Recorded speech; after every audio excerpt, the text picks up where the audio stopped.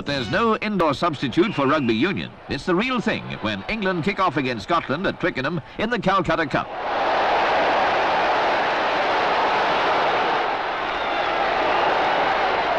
From a line-out, Nigel Horton deflects, and with only 2 minutes gone, Alistair Hignell times his run to put Mike Slemen over in the corner.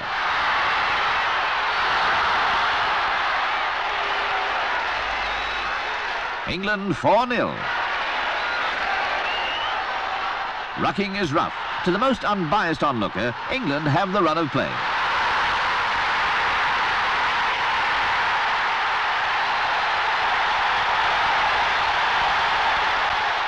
Scotland's defence is desperate but controlled. England, predictably, dominate the scrums.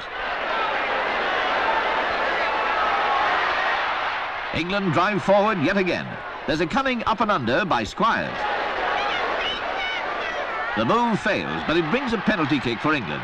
Neil Bennett kicks 3 points for his side from an impossible angle. England up 7-0. Downhearted, Scotland attack. Andy Irwin running for the line kicks forward, and Rutherford's there to touch down. Scotland failed to convert, but the boys from over the border are back in the fight. England 7, Scotland 4.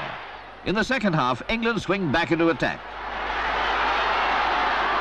Scotland's defence rallies desperately as Slemen heads for the corner.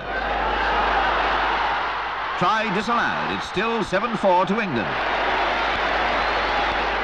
Although England have the run of play, the home crowd is despondent. England on the move. A drive into Scottish territory looks promising, but those rugged Scots stop it short of the line.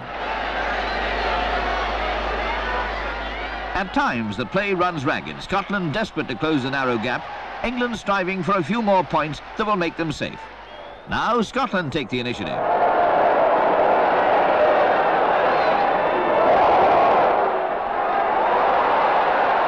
England 7, Scotland 4, and time slipping away. The crowd hopes that 3 points may yet be enough, but Scotland comes swinging back into the attack. Then agony from English supporters as Scotland win the chance for a penalty and take it. It's 7-all. What a climax. England are frantic. They hurl themselves towards the Scottish line.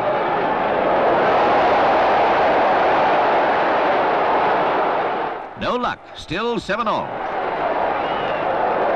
Final hope in English hearts is a penalty, but that misses. It's all over. The first draw in 14 years. An indecisive result in this 100th year of Calcutta Cup rugby.